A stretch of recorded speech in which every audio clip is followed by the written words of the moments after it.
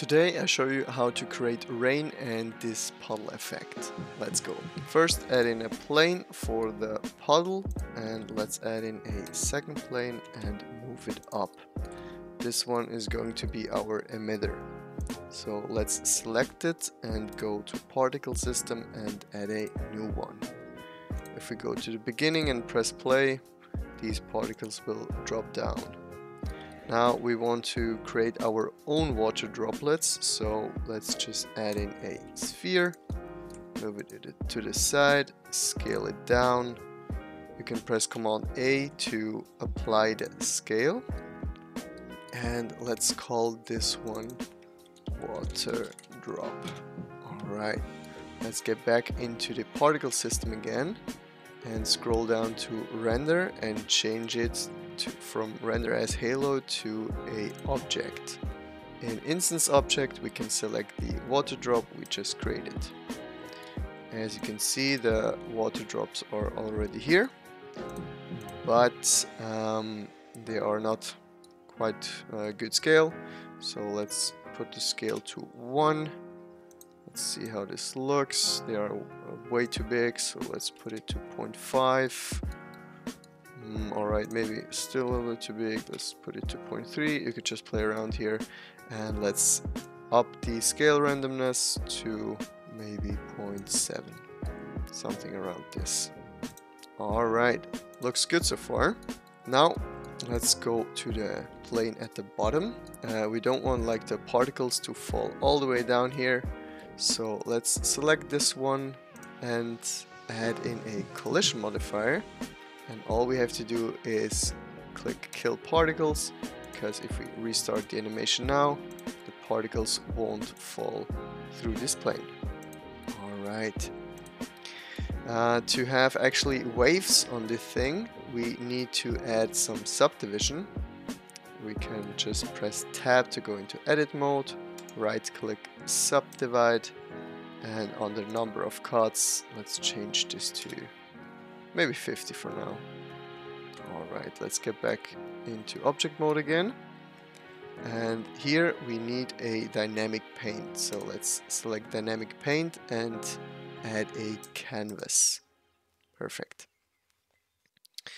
To actually have the particles react with the plane down here, we have to go back to the upper plane.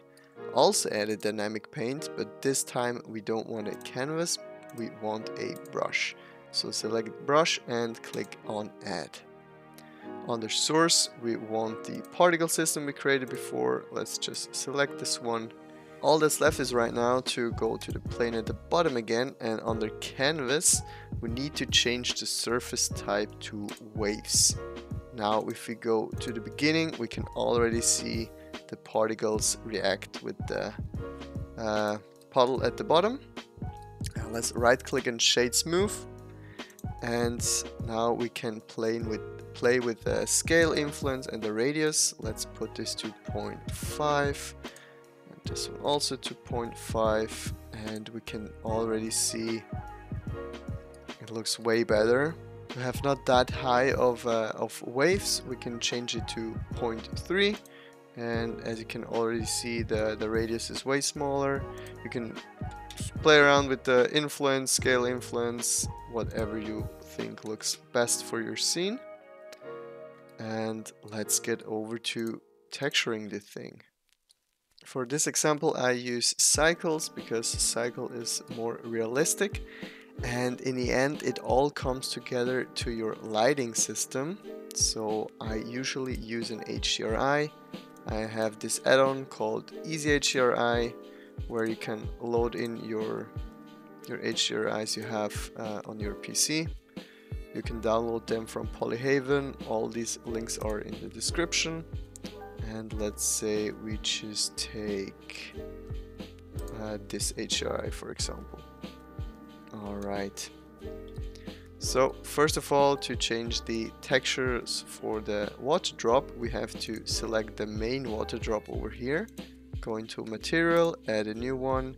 Let's call this water or water drop.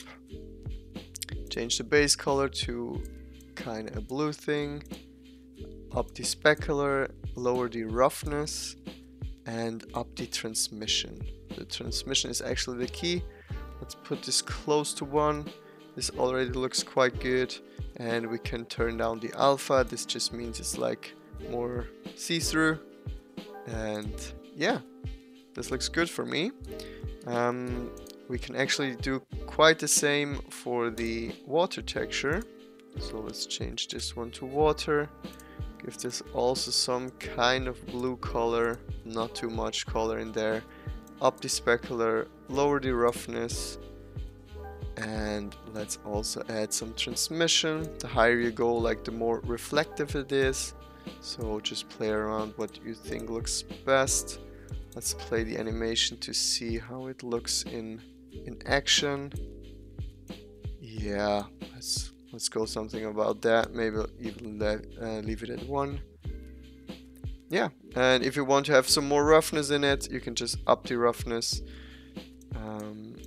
And under render settings and under film, I activate transparency to actually hide the HDRI to only focus on this texture. And I think that looks pretty good. Alright, some final steps before you render this scene out. Go into the particle system and under cache, just hit bake. I want my animation only to last until frame 150. Also do this at the top here, 150, and press bake.